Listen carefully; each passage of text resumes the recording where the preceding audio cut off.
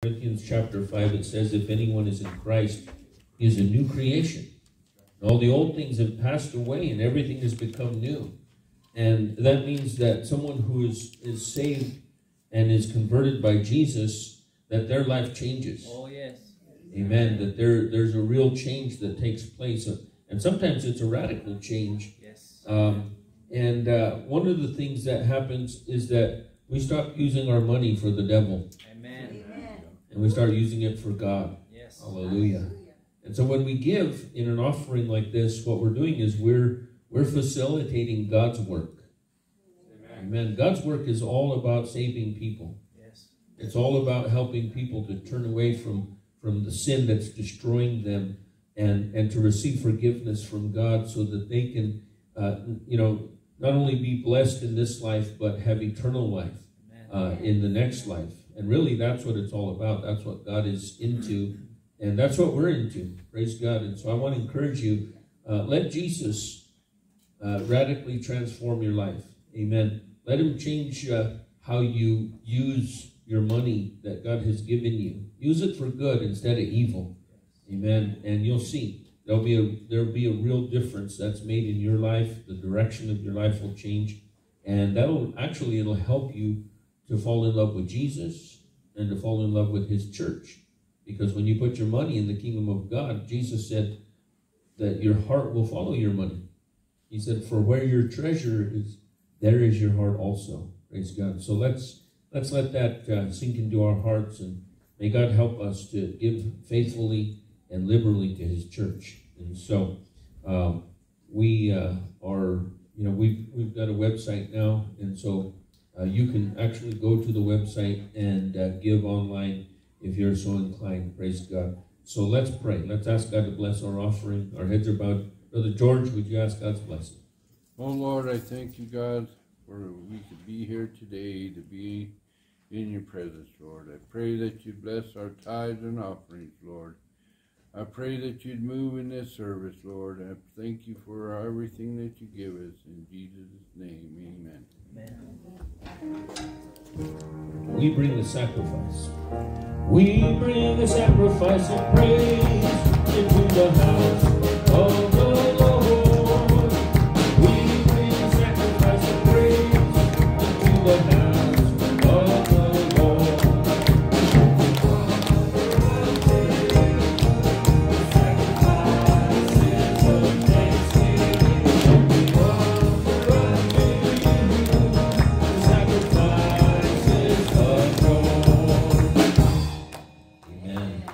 God, thank you very much, musicians and singers. We appreciate you. Glory to God. Let's turn in our Bibles to the book of Revelation, chapter 12. Revelation, chapter 12. Thank you, Jesus. Appreciate God's faithful people, part of the song service. Hallelujah. I want to minister from the book of Revelation this morning, and most likely this is going to be more than one message that I bring to you this day. And looking at the world that we live in today and how things are going, it can be kind of disturbing, and so I want to hopefully help to bring some perspective to the craziness of our world today, and to understand the big picture of the things that are happening. It's necessary to understand the teaching of God's Word, because there is more happening in our world today than meets the eye.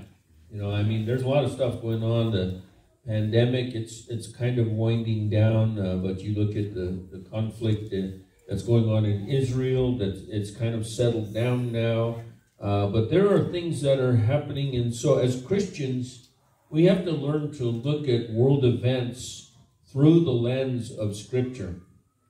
And it's possible to focus on political events, world politics and finances and, financial news and cryptocurrency and all the things that are taking place, and to look at all those things and form your opinion on what's going on in the world. But if you neglect or reject what the Bible has to say about it, you'll never really understand what's going on. And the reason for that is because there is a spiritual reality that is being played out before our eyes. The scriptures that we're going to read today in Revelation 12 encompass a vast swath of human and heavenly history and also future events. And so this is kind of a historical yet prophetic message. And I want you to know that there is a cosmic struggle going on in the spiritual realm. And like it or not, we humans are stuck in the middle of this war between God and his angels and the devil and his angels. And so I want to preach a message I've entitled War of the Worlds. And I stole the title from, was it H.G. Wells? Right. And so, War of the Worlds, Revelation 12, verse 1 through 12. And then we're going to also read Genesis 3, verse 14 and 15. So, let's read this. Beginning in verse 1. Now a great sign appeared in heaven. A woman clothed with the sun, with the moon under her feet, and on her head a garland of 12 stars. Then being with child, she cried out in labor and in pain to give birth.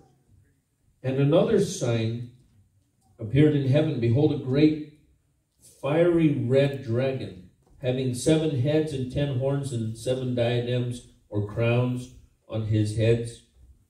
His tail drew 1/3 of the stars of heaven and threw them to the earth. The dragon stood before the woman who was ready to give birth to devour her child as soon as it was born. She bore a male child who was to rule all nations with a rod of iron. And her child was caught up to God and his throne. That's obviously Jesus. Then the woman fled into the wilderness where she had a place prepared by God, that they should feed her there 1,260 days, which is 3.5 years. And war broke out in heaven. Michael and his angels fought with the dragon, and the dragon and his angels fought. But they did not prevail, nor was a place found for them in heaven any longer. So the great dragon was cast out, that serpent of old, called the devil and Satan, who deceives the whole world. He was cast to the earth, and his angels were cast out with him. Then I heard a loud voice saying in heaven, Now salvation and strength, and the kingdom of our God and the power of his Christ have come. For the accuser of our brethren, who accused them before our God day and night, has been cast down. And they overcame him by the blood of the Lamb, and by the word of their testimony, and they did not love their lives to the death. Therefore rejoice, O heavens, and you who dwell in them. Woe to the inhabitants of the earth and the sea, for the devil has come down to you, having great wrath, because he knows that he has a short time. Now when the dragon saw that he had been cast to the earth, he persecuted the woman who gave birth to the male child.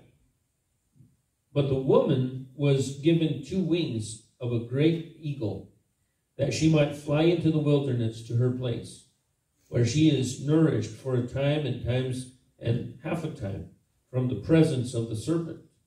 So the serpent spewed out water out of his mouth like a flood after the woman, that he might cause her to be carried away by the flood. But the earth helped the woman, and the earth opened its mouth and swallowed up the flood which the great dragon had spewed out of his mouth. And the dragon was enraged with the woman, and went to make war with the rest of her offspring, who keep the commandments of God and have the testimony of Jesus Christ. Let's pray. Father, we're asking for grace and help. We're asking for understanding and revelation, God, that will encourage and strengthen your church. Build them up, Lord God. Give us encouragement in these last days to be faithful to serve Jesus Christ. Amen. So I want to begin by talking about the scope of our text, meaning what ground this passage covers, this chapter of Revelation. And I believe that this covers the entirety of human history, from the casting of Satan out of heaven to the creation of man, and into and through the Great Tribulation. These are events that if you've never read about them, it's hard to really grasp the understanding. But what we have here is a cast of characters. We have the Father, we have the Son, and we have their angels. We have Lucifer and his angels. We have mankind, who are the offspring of Adam and Eve. In here is the nation of Israel, specifically, and the bride of Christ, which is his church. That would be you and I. And so these verses that we read in chapter 12 kind of give us a snapshot of heavenly and earthly events, of things that have happened in the past, things that are happening right now in our world, and of things that will be happening soon. Okay? And so, this is the scope of the text. It covers a broad spectrum of time from before the world was created all the way into and through the Great Tribulation. And so there's a timeline of events that have taken place, and we're not sure exactly how these all worked out. But to start with, there was the historical fall of Lucifer. Satan was not always the character that's described here in Revelation 12:9. Look at that description of him again. It says, so the great dragon. These are descriptions of him. The great dragon was cast out. That serpent of old, that would be the character that was in the Garden of Eden, called the devil and Satan, who deceives the whole world. He was cast to the earth, and his angels were cast out with him. So Satan wasn't always this wicked, nasty character. We've seen pictures of dragons. They've made multitudes of movies about dragons, and it tells us that before he was that, he was a brilliant, beautiful angel of God by the name of Lucifer. Lucifer is where we get the word loose, which is light. He was an angel of light. The word Lucifer, the name Lucifer, actually means star of the morning. The morning star. And so he was beautiful in creation. And in the book of Isaiah, we find a description of his fall from heaven. And it says this in Isaiah 14, verse 12. It says, how you have fallen from heaven, O Lucifer, son of the morning. So, his origin was in heaven. He was a holy angel of God. It says, now you are cut down to the ground. Remember the scripture says he was cast to the earth? You who weakened the nations. For you have said in your heart, I will ascend into heaven. I will exalt my throne above the stars of God. He was an ambitious fellow, don't you think?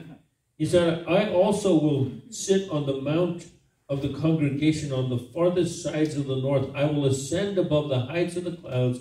I will be like the Most High. And it says, yet you shall be brought down to Sheol, which is hell, to the lowest depths of the pit. Those who see you will gaze at you and consider you, saying, is this the man who made the earth tremble, who shook kingdoms, who made the world as a wilderness and destroyed its cities, who did not open the house of the prisoners? All the kings of the nations, all of them sleep in glory, but everyone in his own house, but you are cast out of your grave, like an abominable branch, like the garment of those who are slain, thrust through with a sword. You go down to the stones of the pit, like a corpse trodden underfoot. So that describes the fall of Lucifer. He was a glorious angel, but he was lifted up in pride. He was the first rebellious spirit. He wanted to be above God, and he did not fall alone. In Revelation 12, verse 4, it says, his tail drew a third of the stars of heaven and threw them to the earth. And so this is widely believed by Bible scholars that when Lucifer fell from heaven, when he was cast out of heaven, that a third of God's angels fell with him. And so this is in our text in Revelation 12. There is a brief description of what happened to Satan, or to Lucifer, before he became Satan. And so he is a hateful creature. And in the creation of the earth and of mankind, we read this in Genesis 1 and 2. You can take time to read about the creation. We're not sure what happened first, whether Satan was cast out first or whether creation took place. But we do know, however, that in the Garden of Eden, Satan either assumed the form of or possessed the serpent that spoke to Eve and deceived her. Okay? And so the name Satan is basically the Old Testament name for him. And that name means adversary. It means enemy. And, I'm here to tell you that Satan is God's enemy, and he is mankind's enemy. And at the fall of Eden, there began a spiritual struggle between mankind and Satan that will end only when he's cast into the lake of fire. So he's become an enemy of God and an enemy of man. And the Bible is the record of the things that have happened in the past. It's also the record of what is going to happen in the future. In Revelation 1, in the first 2 verses, it tells us the purpose of the book. And it says in verse 1 and 2, the revelation of Jesus Christ, which God gave him to show his servants things which must shortly take place. And he sent and signified it by his angel to his servant John, who bore witness to the word of God and to the testimony of Jesus Christ, to all things that he saw. So it says that these are the things that are going to come to pass shortly. This was a record. The Bible tells us very clearly that this book was written to explain and to bring light to those who read it, so that they can understand what is happening. The word revelation, it can sound kind of ominous, it can sound kind of mysterious, but the word revelation, really all it means is to reveal. To reveal something that was not known before, something that was not seen before. So when we talk about this creature, Satan, that the Bible says is a evil spirit who is the enemy of God and the enemy of man, we have to understand that through the history of the world, God has been working and allowing him to do certain things, but it is for a purpose, to bring God's purpose to pass in the very end.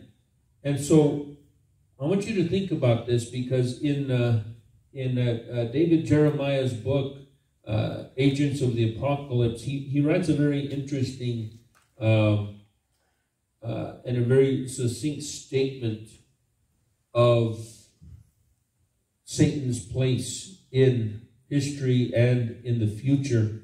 And so I want to read a little bit of this to you. It's a few paragraphs, so it kind of covers the history of what Satan has done.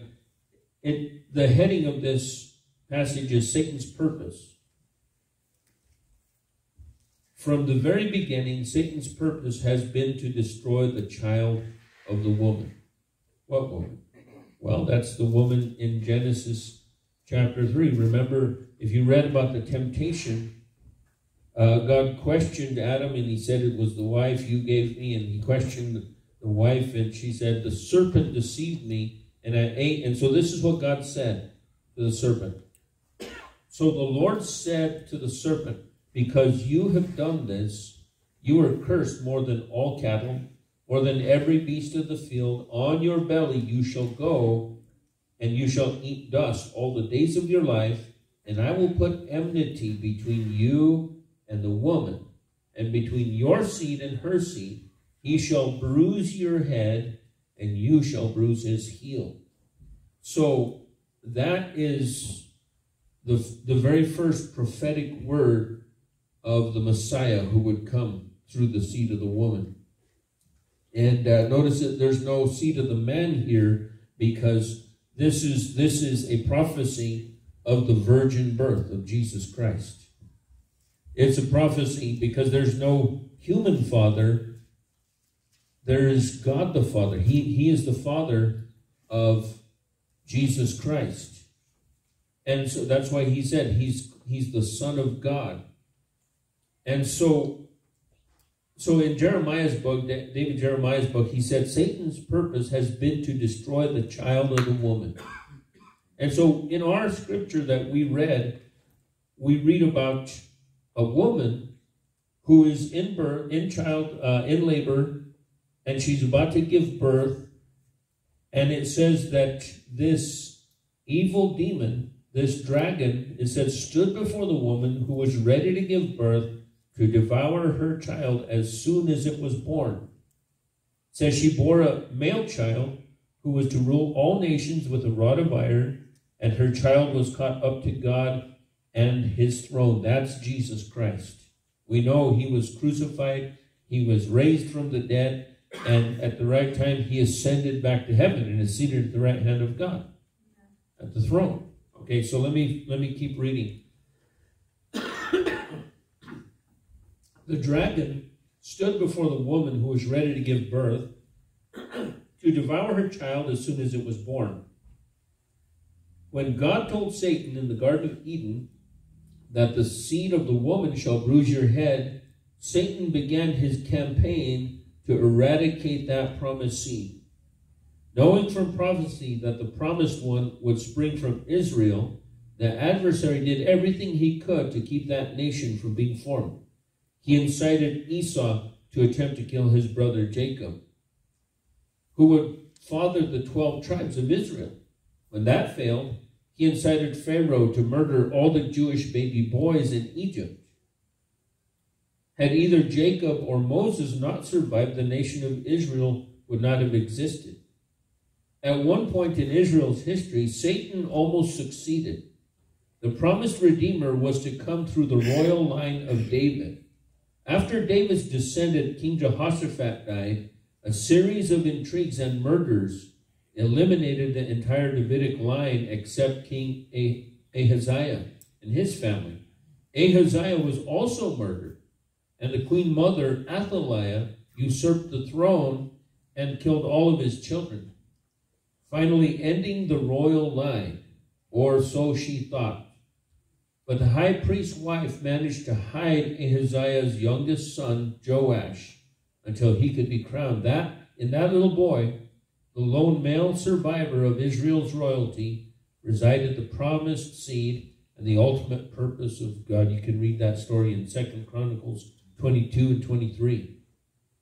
Thwarted but undaunted, Satan incited the wicked Haman to plot the extermination of all the Jews. But God raised up Esther for such a time as this to expose Haman's scheme, and the promised seed was spared. When the prophesied child was finally born, Satan instilled fear and hatred in King Herod, who had all the babies in Bethlehem murdered. He thought that surely the promised seed would be slain in this insidious act of infanticide. But the sovereign hand of God intervened and directed Joseph to flee with his family to Egypt, thus sparing Jesus' life. Immediately after Jesus' baptism, Satan confronted him in the wilderness with 3 famous temptations. But Jesus rendered his adversary powerless with the sword of the Spirit, the Word of God. After this failure, the devil made 2 attempts to murder Jesus by proxy. He tried to coerce the people of Nazareth to throw Jesus off the top of a hill. And then he fanned the hatred of the scribes and Pharisees until they tried to stone him to death. But each time, Jesus miraculously escaped unharmed. Finally, on a Friday afternoon at 3 o'clock, Satan saw the fruition of his centuries-long campaign when the Son of God, the promised seed, succumbed to a bloody death on a cross. When Christ's mangled body was wrapped in linen, embalmed in spices, and sealed in a sepulchre, Satan thought he had won. But God had purposed for this promised child to rescue and rule the nations, and God never changes his purposes. On the 3rd day, he raised Jesus from the dead, thwarting Satan's purpose. Hallelujah. Thank you, Lord. Amen. That's a powerful explanation and statement of the events in the Bible of what Satan has been up to. And I want you to know that even though the Bible says that Satan has been defeated by Jesus Christ, the war is still going on. That's right. Amen. And the reason the war is still going on is that because though at the death and resurrection of Jesus Christ, Satan's power was robbed from him, that was a verdict that was declared by God. But like in a court of law, it's kind of a legal proceeding kind of thing. A person can go to trial and be found guilty, and a sentence can be pronounced. But how many know the sentence has to be carried out? Amen. It has to be, completed, and there's a process. There's a time in between the sentence being declared and it being carried out. The death and resurrection of Jesus was, in essence, God saying, "Devil, you lost." But there's a time in between. So far, it's been about 2,000 years since the death and resurrection of Jesus Christ. And so as we read these scriptures, what we can take away from this, and I have to say there's much more to say about this. In the cosmic war between God and Satan, as you read the Bible, you see that God is clearly the mightier of the two. God is clearly the victor in all of this. We know from reading the scripture that Satan loses. Amen. As you read Revelation 12, it talks about the persecution of the woman. It says, when the dragon saw in verse 13 that he had been cast to the earth, he persecuted the woman who gave birth to the child.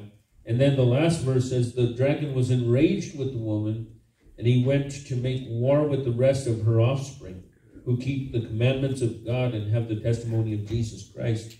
Now, in the Great Tribulation, the church, you and I, the bride of Christ, is going to be gone, going to be raptured, going to be taken to heaven.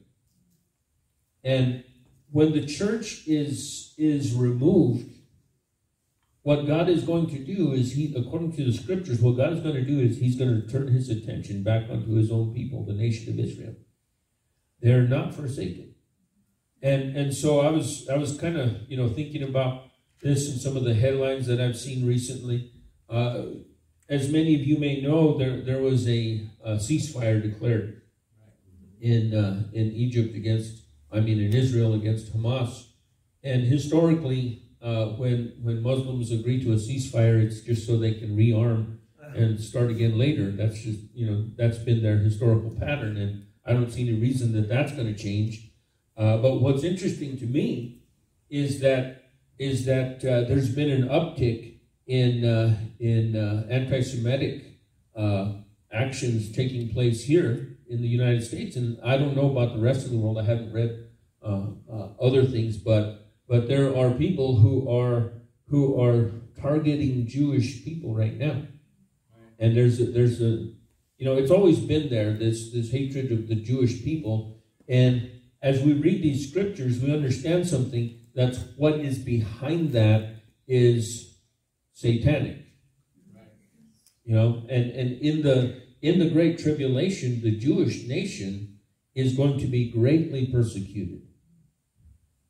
They're going to be greatly persecuted. It says the dragon was enraged with the woman because she escaped, and he went to make war with the rest of her offspring. So that's something that is going to be happening, and there's more to come. And so here's the thing I want to leave you with, and that is this: that since all mankind is in the middle of this war, we all have to choose which side we're going to be on. We have to decide, am I going to be on the Lord's side? Or am I going to be with the rest of the world joining forces with the enemy? See, there's only two choices. That's right. In this world, it's black and it's white. Good and evil. Righteousness and wickedness. It's either God or the devil. And there's no middle ground. There's no place in between. You have to understand that Satan hates God and he hates you. Which is totally the opposite of God's feeling toward us. The Bible says that God so loved the world that he gave his only begotten Son, that whoever believes in him should not perish, but have everlasting life. And so the essence of the gospel is victory over Satan. Satan, the Bible calls him the prince of the power of the air. John wrote that he rules in the earth, that he's got a dominion that he has taken in the earth. When God made Adam and Eve, he made them the rulers. Did you know that? Yep. You go back and read Revelation, Genesis in chapter 2, he says, have dominion over the earth. That means you rule. This is your domain. You're the kings. You're the royalty on the earth. But when they sinned, when they fell in temptation, they ceded that power to the devil, and he stepped right in. Because how many know that nature abhors a vacuum? Somebody's going to rule. And they gave that up. They were deceived, greatly deceived. Sad to say. One of the things that Satan told them was, he doesn't want you to eat that fruit because then you'll be as gods. Or you'll be like God, which was his ambition. Remember we read that in Isaiah 14? That was his ambition, to be like God, to be above God. And so they were so greatly deceived because if you read the scriptures in Genesis at the creation, he said, let us make man in our image and in our likeness. And they were so deceived because they were never going to be more like God than they were right then. They were already in his likeness. They were already in his image. And so every false religion has this idea that you're going to become like God. You're going to be gods. You study the Mormon religion, they teach that as you go into eternity as a faithful Mormon, that one day you're going to have your own planet and you're going to become little gods. I'm not sure where they got that. It's not from the Bible. I guess I am sure where they got it. Yeah. From the same one who told Adam and Eve, you're going to be as gods. That's right. Amen. And so, our takeaway this morning is this. I have to choose who I'm going to be with. That's right. Am I going to be with the loser, who's the enemy, who is Satan, that dragon, that serpent of old, the devil?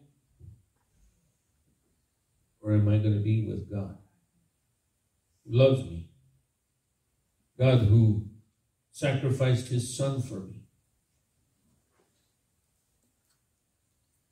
See, when you understand this, and you look at what's going on in the world, you don't have to live in fear anymore. Amen. You don't have to really worry about what's happening in the world. I mean, we like to know and we like to be informed. That's not the same thing as worry. That's not the same thing as being afraid. See, God is going to bring the victory in the end. Amen. And I just want to encourage you, choose to follow Jesus, because that is where safety lies. Amen. That's where eternal life is. If you don't choose Jesus, you by default choose the wicked one. You know, we have people saying, well, I don't need to believe in that. I don't need to go to church to be saved. I don't need, people believe all kinds of stuff, but I'm telling you, Satan blinds the minds of people. Oh, yes, he does. He blinds their minds so that the glorious light of the gospel doesn't shine on them. And this morning, as I preach this message, my hope is that you will open your eyes and say, you know what, there's more going on here than I understand. It's been going on from before time began, before the world began. But God has it in control. Amen. God is the one who knows the beginning from the end, and who is going to accomplish his will and his purpose no matter what Satan does. Amen. Satan doesn't really understand the mind of God. But I'll tell you something. God loves every one of us. And he gives us these words so that we can know what to do. And we can know how to live this life. And I encourage you, follow Jesus. Amen. That's the bottom line. Follow Jesus. You'll make it. Amen. Let's pray. Let's bow our heads together. We're going to bring our service to a close. You've come here today, perhaps, and you watch the news or you hear reports and you don't know what to think about it. Where are we going? Where's this headed? You see that if you have your finger on the pulse of world politics, that we're headed to a one world government. We're headed to what the Bible says is going to happen. It's all coming to pass. And if that's true, that those things are coming to pass as the Bible has prophesied, then the rest is going to happen. But what's important, most important of all for us right now, is that we be right with God. That we choose to believe in Jesus Christ and follow him.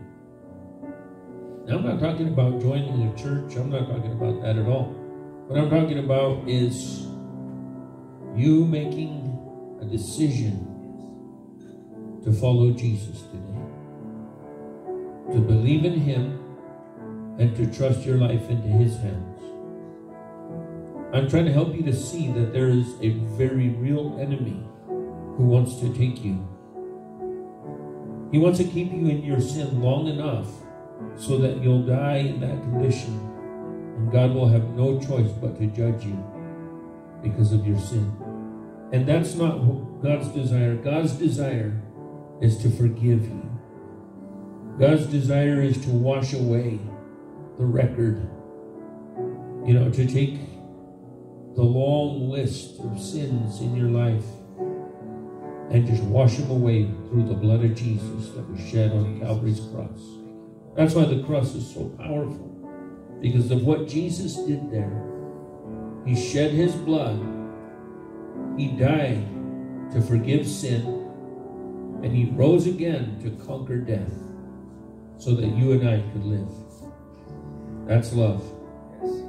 That's real love. God proved his love for you and me in that while we were still sinners, Christ died for us. Amen. And so as we've come together this morning, perhaps you're here and you're not right with God. You're not sure that if you were to die today, you would make heaven your home. Well, I have good news for you. And the good news is that you can be sure. And I'm going to pray a prayer with you. It's a very simple prayer to receive Jesus as your Lord and Savior, to receive forgiveness for your sins. And you can leave this place this morning knowing that you're forgiven. Not because I said so, but because the Bible says so. 1 John 1:9 says, if we confess our sins, God is faithful and just to forgive us our sins and to cleanse us from all unrighteousness. And guess what? We won't have to pay for our sins anymore because Jesus already paid for them. And so if you want to pray with me, you want to give your life to Christ, I'd like you to do one thing for me. Just lift your hand, the signal to God, say, yes, pray with me. Thank you, I see your hand. God bless you. Who else? Anyone else? Quickly. Just lift your hand, we'll pray. I'm not going to embarrass you, we're just going to pray. Anyone else? Quickly raise your hand, say, yes, Pastor, pray for me. Pray with me, I want to give my life to Jesus. Okay, so while our heads are bowed, you raised your hand, I want you to say this with me. Say it from your heart. If you're watching later online, you can pray the prayer with me as well. Just know God loves you. If you didn't raise your hand, but you want to pray the prayer, you pray it between you and God. Say this with me. Say, Lord Jesus, I believe in you, that you died on the cross to take away my sins. I confess to you, Lord, I am a sinner and I need forgiveness. Jesus, come into my heart to be my Lord and my Savior. Thank you for forgiving me. Help me to serve you. Fill me with your Holy Spirit and give me strength. Give me understanding of your word and help me to follow you from now on. In Jesus' name, amen. If you prayed that prayer and you meant it, God knows. God sees. God looks into our hearts. The Bible says he's not like men who just look on the outward appearance. He looks into our hearts and he sees what's truly there. If you prayed that, you meant it.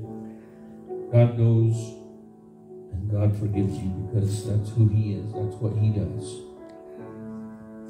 We're going to change the order of our service and we're going to take some time. We're going to open our altar for prayer. You know, sometimes we can be really concerned about what's going on in our world. And I just want to encourage you as a Christian, read the Bible, study the Word of God, be filled with the Holy Spirit so you can understand what it says. And God will give you strength, God will give you wisdom to be able to make the right decisions that you need to make to follow Jesus in this life. Amen. We don't need to be afraid. We need to look at what's going on and say, oh, Jesus Christ is coming soon.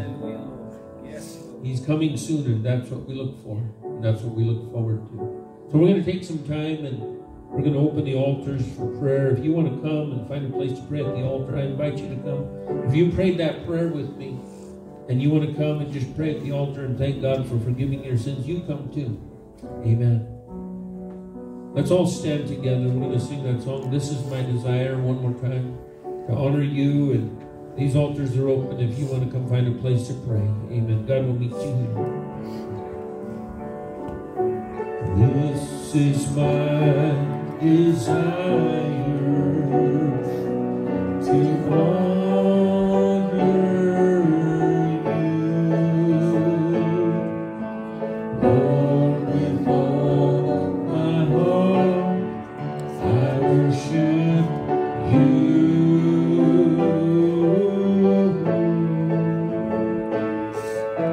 All I have within me,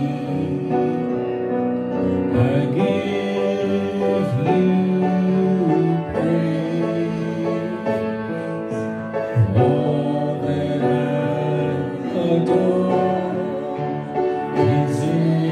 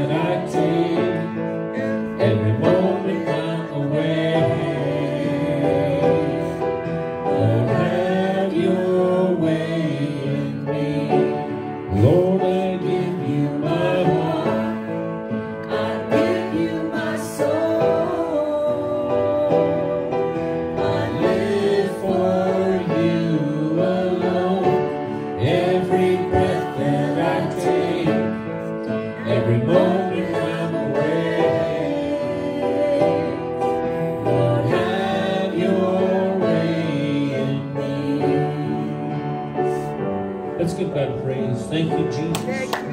Lord, we love you and bless you, my God, for your name is above every name. Shiko robo shananama kando lobo. Thank you for the blood of Jesus. Thank you for the power of your resurrection. Thank you for the victory that we have in Jesus. God, we give you praise. God, we praise you and we worship you. Amen.